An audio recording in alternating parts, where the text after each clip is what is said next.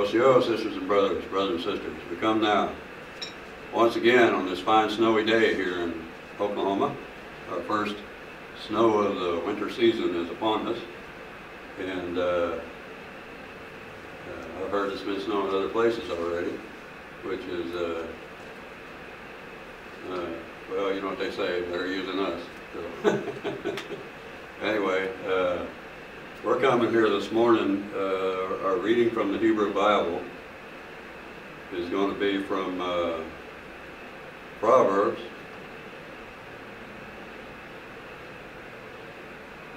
And, you know, before I start this reading, I'm reminded of the movie Highlander. I don't know if y'all watch that sort of thing or not, but there's a song sung there, and I'm thinking it's by the Eagles. No. Well, the song it asks the question, who wants to live forever? And so, have y'all thought about that? What would it take? And, here we go. Here we're going to talk about this. So let's go to Proverbs 3, 13 through 18. It's Proverbs 3, 13 through 18. Happy are those who find wisdom, and those who get understanding. For her income is better than silver, and her revenue better than gold. She is more precious than jewels, and nothing you desire can compare with her. Long life is in her right hand. In her left hand are riches and honor. Her ways are ways of pleasantness, and all her paths are peace. She is a tree of life to those who lay hold of her. Those who hold her fast are called happy. And our reading from the New Testament is going to come from the book of Revelation, the actual end of Revelation. We're going to chapter 22, Revelations 22, 1 through 7. And let's have a look here. Then the angel showed me the river of the water of life, bright as a crystal, flowing from the throne of God and of the Lamb through the middle of the street of the city. On either side of the river is the tree of life, with its 12 kinds of fruit, producing its fruit each month. And the leaves of the tree are for the healing of the nations. Nothing accursed will be found there anymore. But the throne of God and the Lamb will be in it, and God's servants will worship Him. Will worship God. They will see God's face, and God's name will be on their foreheads. And there will be no more night. They need no light of lamp or sun.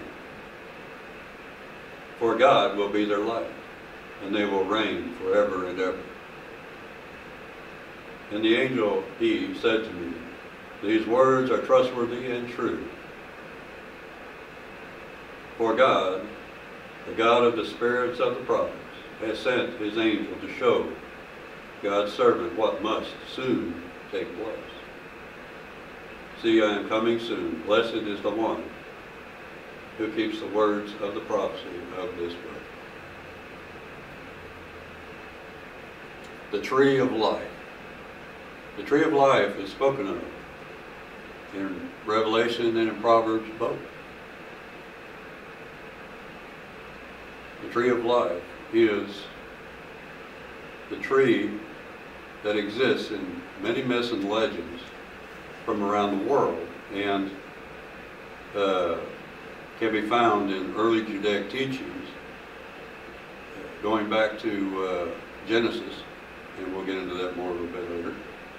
But more specifically, the fact that it exists in indigenous cultures around the world stands out as a significant commonality among all human beings around the globe. That God has shared this understanding of the sacred tree, the tree that brings life to the people, immortal life to the people. He shared it among all peoples. Here in North America, there are many legends, many myths about the tree of life. The Seneca, the sacred tree of the Seneca, the tree of peace, the peace tree. And the tree of life is considered the place of refuge, place of nurturance, the place of where all the people come together in harmony, living together as one, in one spirit, despite their differences. And so the old ones tell us that the tree of life existed in Guadalante, at least in the Cherokee tradition, and that the radiance that came from it lit the world. Now, Guadalante in Cherokee means heaven, the one who comes from heaven. And so it tells us that, we call that the upper world. In our Indian religious tradition, there's three worlds: lower world, middle world, upper world. We're in the middle world right now. We're living in this physical reality on this earth. That's the middle world.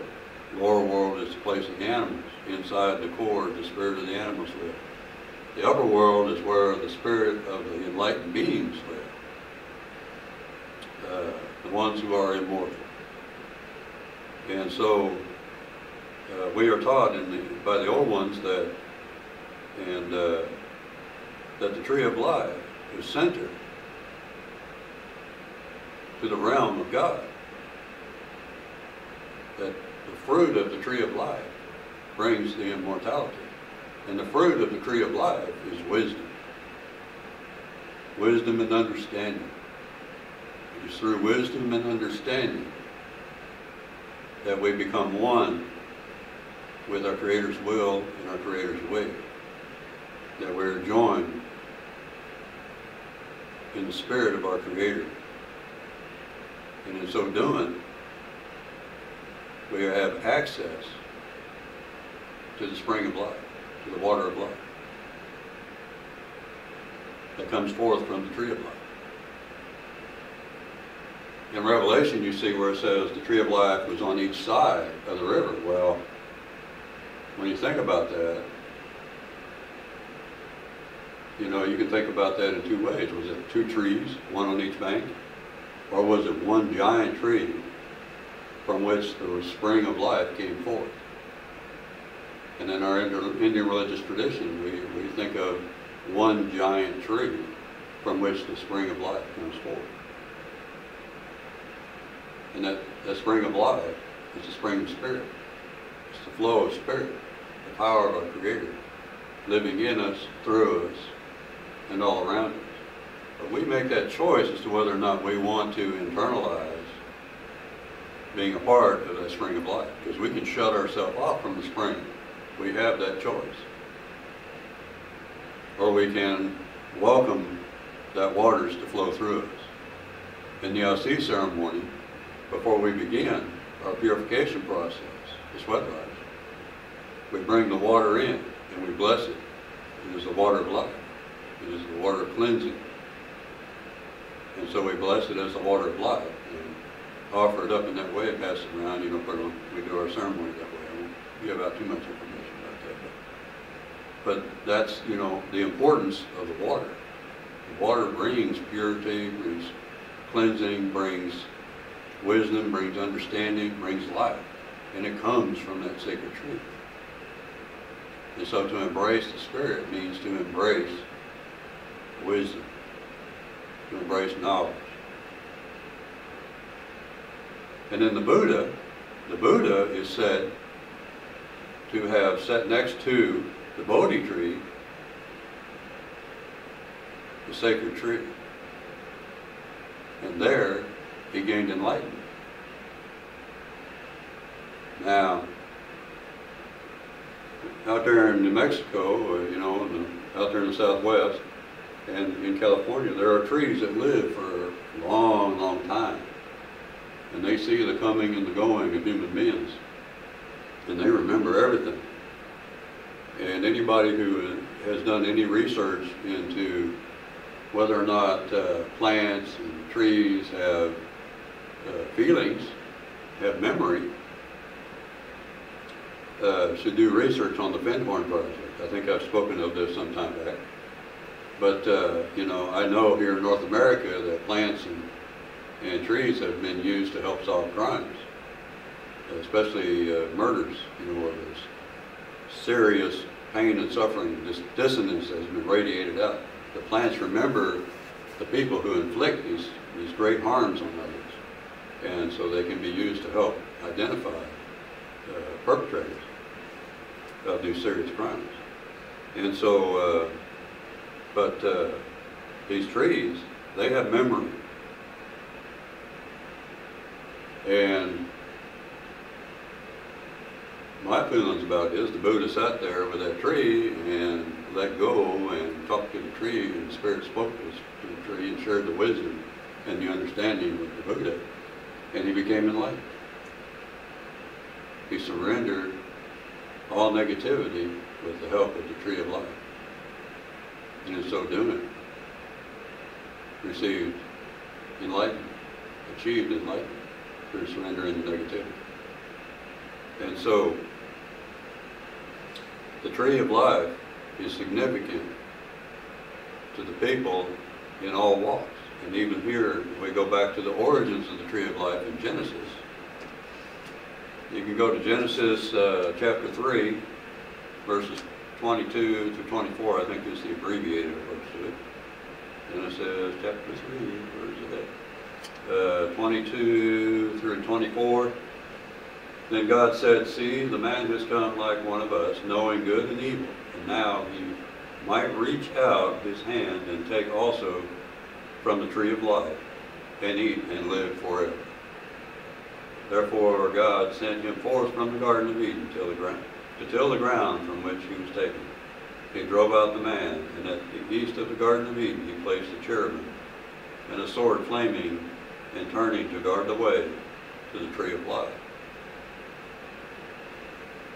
Now, this story basically is a multiple shared origin story of the creation of human beings from the Mesopotamia region, you know, the Middle Eastern region out there. And so it's shared among many cultures in different ways, but basically what it's reflecting is that in the Garden of Eden there were two trees, two sacred trees. One was the tree of the fruit of good and evil, and the other one was the tree of life. Well, in this story of the man, they don't call him by name, they call him by the man, didn't go to the tree of life and eat that fruit. They went to the other tree. So we know ourselves inherently, as I spoke about last week, the nature of good and evil. It is a part of our being. We know the difference between doing good and doing bad. And sometimes we justify doing good, what we think is doing good, but in truth we're not necessarily doing it, but we're just justifying it to feel good about ourselves. But in this sense, God is saying, okay, if you're going to be like that, I'm going to limit your access to the tree of life so that you can live forever. And the way that we have to achieve, the work that we have to do to achieve being a part of the tree of life, being one of the branches of that tree, embracing and receiving the water of life, is through embracing God's will, surrendering God's will to our will, and seeking to be a good service according to God's terms and not our own. Which means we have to figure out what it is that God values most and honor those values over and above our own selfish desires.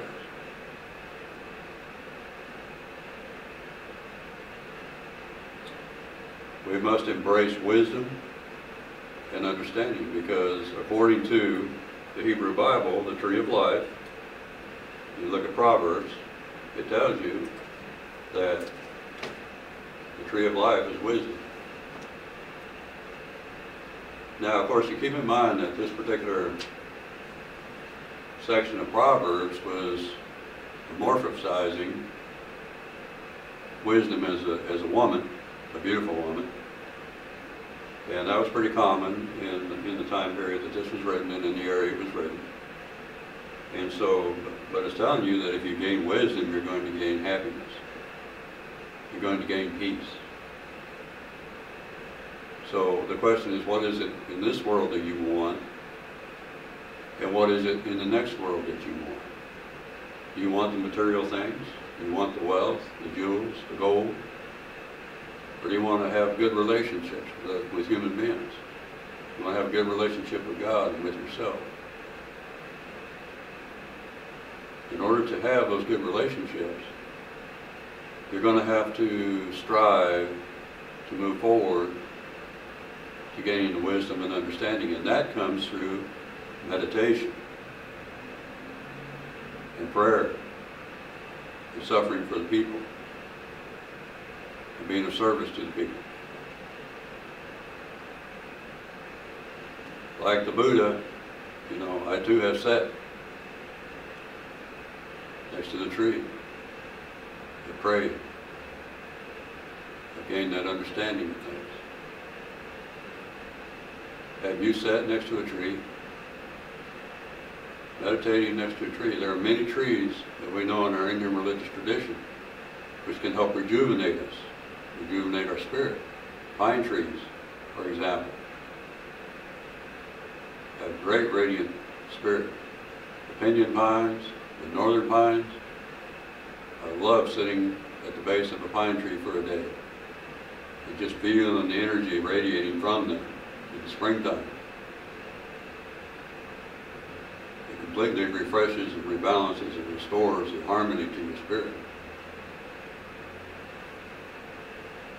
And that's what Jigsaw did. That's what Buddha did, you know. They go out in the wilderness and sit with a tree, gain that rejuvenation.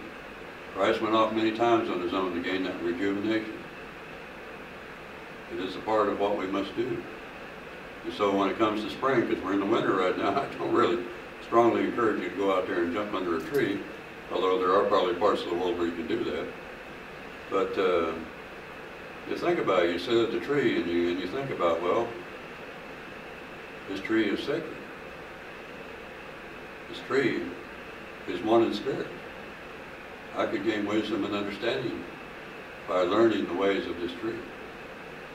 And when you seek these paths, you gain a better understanding of what the writers of Revelation, what the writer of Proverbs, what the writers of Genesis were talking about in this book.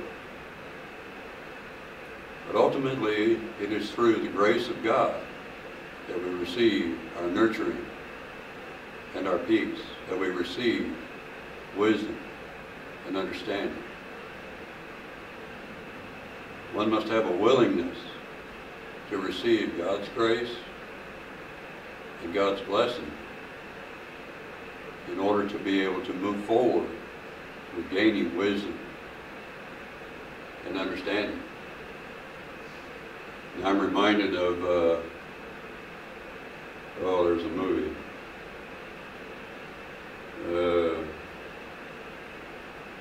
Folks don't talk about it much anymore. When they found out who the real author of the book was. But now I'm not recalling the name of it. Sorry. Have to come back to that.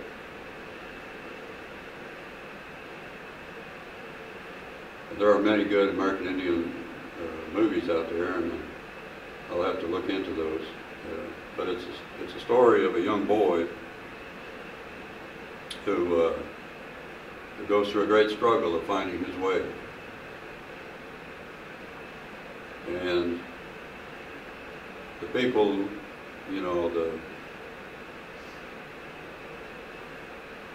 society, mainline society, keeps trying to take him away from who he is and make him like them. And he fights against it. Oh, now I've got it. This movie's called The Education of Little Tree.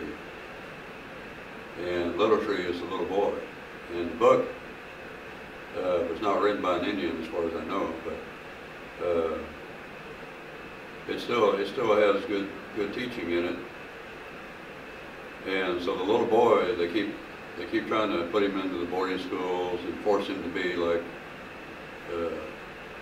mainline Christians. And he fights against it. And the reason he fights against it is his family, his grandfather and his grandmother, who teach him